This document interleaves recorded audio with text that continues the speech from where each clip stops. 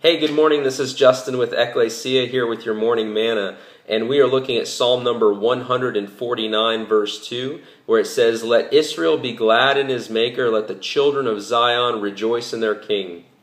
I think of Jesus as the true Israel, as the King of Israel, who is the embodiment of his people. And he is in a situation before he goes to the cross, trying to explain to his disciples that going to the Father, that his going to the Father is a good thing. He's trying to explain to them, listen, the Father is greater than I. So when I ascend to the Father, I'm going to intercede for you. Not only am I going to intercede for you, but then the promise of the Father can come, the Spirit.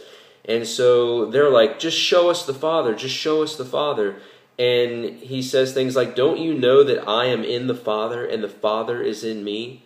And he wants them to have this blessed assurance that no matter what happens, that if they maintain their faithfulness, if they stay with him, if they continue to believe on him and follow him, that in that trust, in that faith, that no one can snatch us out of the Father's hand, because nothing can separate us from the love of God that is in Christ Jesus. He says, nobody can snatch you out of my hand.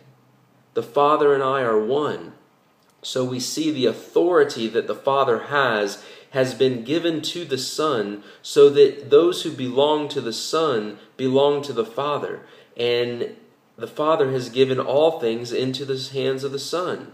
And so the only way that you can find yourself not included in God's Israel is by rejecting the Son.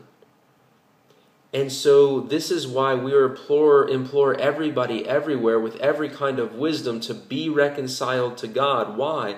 Because if you are in Israel, if you are in the true Israel, in Christ, then you can rejoice in the Father. You can rejoice in our Maker. Let the children of Zion rejoice in their King. You see, the Apostle Paul tells the pagan philosophers who are lost and without God in the world that, listen, yes, in him we live and move and have our being, speaking of the Father, but the problem is that not everyone is in the Son. And so when we talk about being in Christ or in Jesus, in the Messiah, that is the place of protection, that is the place of hope and of love, and those things that are not in Christ are still part of the old creation. And the old creation is passing away. A new creation has come and been completed in Jesus. And because it's been completed in Jesus, then God himself will complete it for the whole of creation, all of who believe. But if you reject the Father, then you reject the Son. And if you reject the Son, you reject the Father. Because if you don't have the Son, then you do not have the Father. And so therefore the call is to repent and receive Jesus as your Lord and as your Savior. And you will be able to have this gladness and this joy or rejoicing that happens in Christ, in the Father, so that, why? So that God can be glorified in the Son. And that is what we are hopeful of, the glory of God. And may you have a very blessed day. May God touch your life in a powerful, powerful way as he leads you and guides you in paths of righteousness. And God is so good. Have a wonderful day.